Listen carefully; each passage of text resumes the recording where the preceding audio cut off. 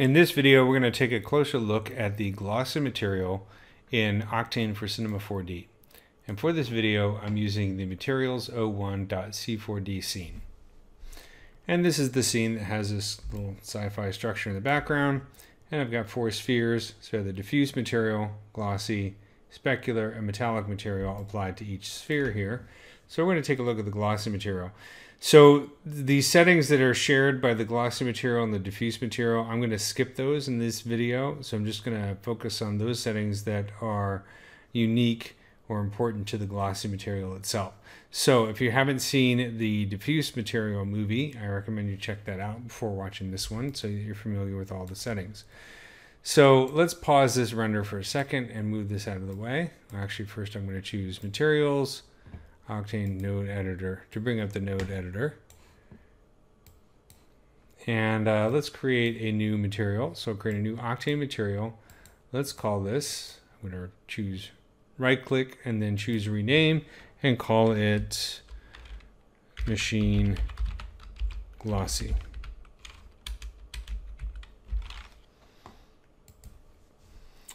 And then I'll select the big bar machine group. So that contains all the geometry right here. And I'm going to right click and choose apply to objects. So it's applied to the group. So if we take a look at now, I'm going to unpause this and do a new render. You'll see there's a glossy material applied to the big bar machine. So let's move this up here and I'll select the node editor.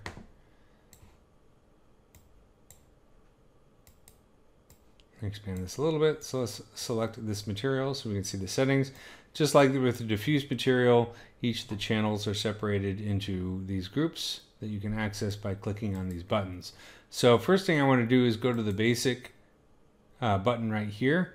And the default material type is diffuse. So let's set this to glossy. Doesn't look a whole lot different just yet, but we'll get into some of the differences as we go through some of these different settings. So let's go to the diffuse channel. Just like with the diffuse material, if I change the color, we can change the color that is reflected back into the environment. But unlike with the diffuse material, you can see as I rotate around here, you can see a little bit of a reflection here. So let's go to the specular channel here, control the amount of specularity by changing the float value, or if I change this to HSV, I can set the value up to increase the reflection. It becomes more apparent when I go to the roughness channel here, and I'm going to increase roughness, which will spread out the specular highlight on the surface. There we go. So let's go over here. So you can see as I decrease the roughness, the surface becomes more mirror-like. As I increase it, the highlight and the reflection is spread out across the surface. So the glossy material is great for smooth, opaque surfaces, things like painted metal or opaque plastic, or let's say a wood with a little bit of a shine to it. For those types of surfaces, the glossy material is great. You can also simulate metals with it, although now that we have a metallic material in Octane 308, that usually works better for metal materials. So of course, with the specular and the roughness, you know, in previous versions of Octane for Maya, if you wanted to do like a metallic material, you might actually change the hue of the specular highlight. So if I make this kind of a yellowish hue and I go to the diffuse channel and let's bring the value way down and make this more orange. So this would be like the old way of creating a metallic surface. You would create a very low diffuse color and then the specular color you would actually tint to a different hue. But like I said, now that we have the metallic material, we don't need to do that so much. But you can also put a texture into the specular channel. Most of the time, it's a good idea to keep this as a white value, especially for things like plastics. That's more realistic. And if you're going to use a texture to break up the highlight on the surface, then you want to add a texture to the roughness channel. So let's do that. So I'm going to go into the textures here and let's choose image texture. And I'm going to select the options here. I'm going to set the type to float. So then let's actually choose an image. So go into the textures for the bar machine textures And I'm going to choose Big Bar Machine Rough. And since I'm just doing a demo, I'm going to choose No right here. So it's not going to copy it to the texture or project directory. Now, of course, we need to hook it up to roughness. So you can see now we're breaking up the roughness, and you can see the result right there. It's a little bit more interesting than just a flat color. See if we can get a good view. There we go, something like that. So you can see the grayscale value kind of breaking up that roughness. So that's the roughness channel. After roughness, we have anisotropy. Anisotropy is a way to simulate sort of micro grooves on a surface, like what you'd see on a brush metal, or say like on the surface of a DVD or hair, or that kind of thing. Any type of surface that has micro grooves in it that kind of changes or adds a directionality to the specular highlight is considered anisotropic. So let's go back to the roughness channel here, and I'm going to clear out this texture so it's a little bit easier to see what's going on with anisotropy. So I'll select anisotropy here. The default value is 0. So I'll start to increase the anisotropy, but we're not seeing much of a difference yet. So what's going on here? Well, one thing we need to do is let's go to the basic button here, and I'm going to change the BRDF model to Beckman. So the Octane is the default BRDF model, which is very physically based and realistic, but Beckman and GGX are even more so. So when you're using anisotropy, you want to choose either Beckman or GGX. So we can see the reflectivity has changed a little bit, but it's kind of hard to see what's going on just yet. So let's go back to anisotropy, and we can change the value here. Let's see if we go back to roughness and increase the roughness to spread out the highlights. The highlight is a bit more apparent. Let's see if we can get a good view here. Something like that. And then we'll go back to anisotropy. And you can see now when I'm adjusting this value, you can see the change. We also have a setting for the rotation. So let's set the anisotropy to a value of like 0.5 around there. And in order to control the rotation, what I can do is I'm going to create a float texture and then connect the float texture to rotation. And now I have a slider which I can use to adjust the rotation of the anisotropy. Let's go in here and play with this a little bit. I'm going to tighten up that highlight a little bit and then go into rotation and that float value and adjust this. Now we can see it kind of rotating around. And if I go to the basic tab, and instead of Beckman for the BRDF model, I'm going to choose GGX, and you can see that's going to give us a kind of a different style anisotropy as well. So they're just two different reflectance models in computer graphics that will give you different results depending on what you're trying to do. Now the other cool thing about rotation, I've just added a float texture, but you could actually use an image texture. So I'll create an image texture, and in the options for the image texture, I'm going to set the type to float. And let's take a look at what would happen if we use that roughness texture for the anisotropic rotation. So I'm going to choose that roughness texture. Let's choose no here, just because this is a quick demo. And I'll connect this to rotation.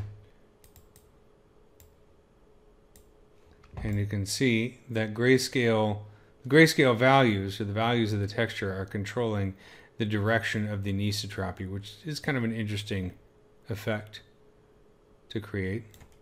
And you could also use a procedural texture to do this. So that's kind of cool. Let's break this.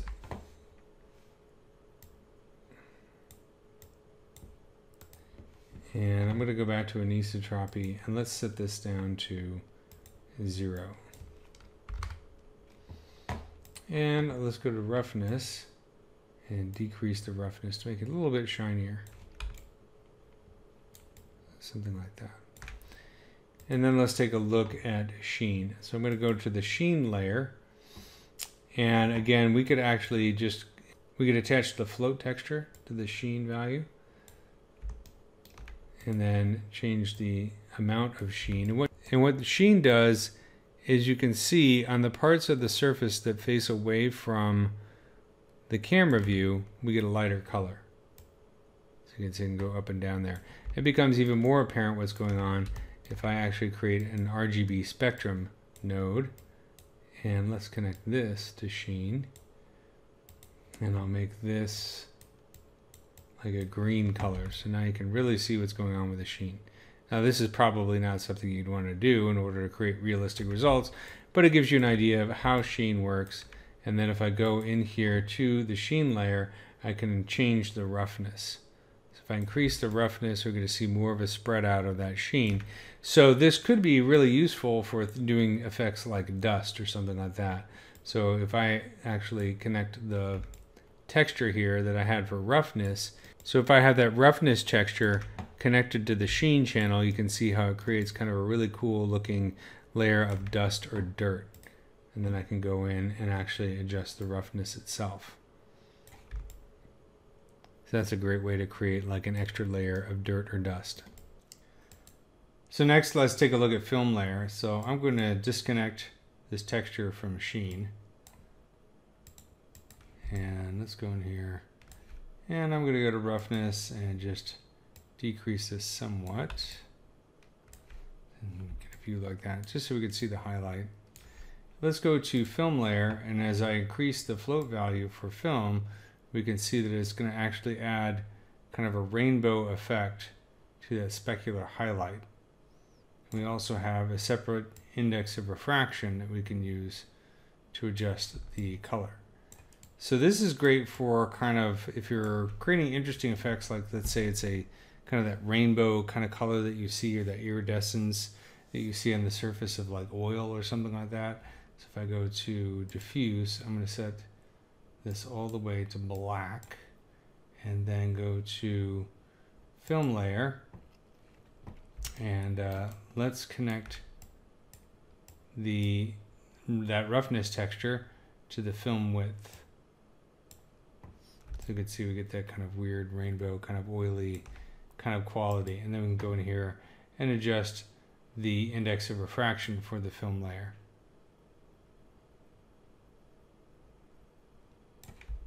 So this is definitely kind of an interesting look. So that's film. Let's disconnect this. Set the film IOR back to 1. And the float value to 0. Now the bump, normal, and displacement channels work just the same way they do for the diffuse material. And we also have videos devoted to explaining how those work. So I'm going to skip those channels for now for the glossy material. And let's take a look at opacity. This works the same way as it does for the diffuse material. If I decrease the float value, it disappears. Just wanted to point out that you'll notice that the entire object, including all the reflections, are faded out when you decrease float value. So that's different from transmission or transparency, which you would find in the specular material, not in the glossy material. Transparency, the surface becomes transparent, but the reflections still remain fairly opaque, which is what makes it look transparent, as opposed to just fading it out. And again, the opacity channel is best used if you're using a texture to create kind of a fine edge to a surface, like the edge of a leaf or something like that. Take a look at the index of refraction. The index of refraction for opaque surfaces has a strong influence on how the surface reflects objects in the scene. So for instance, if I set the index of refraction to 1, and let's go to roughness and set roughness to 0, so I'm setting the float value to 0, you can see that we have essentially a mirror surface. If I go to index, anything below 1 is going to give you the same result. So what you want to do is, if I go to 1.01, you can see I get a dramatically different result, because now the index of refraction is controlling how the light is reflected off the surface. So as I increase this, if I say 1.1, you can start to see some of those reflections coming in very dim. Set this to 1.5, 2.8, 2.8, and so on.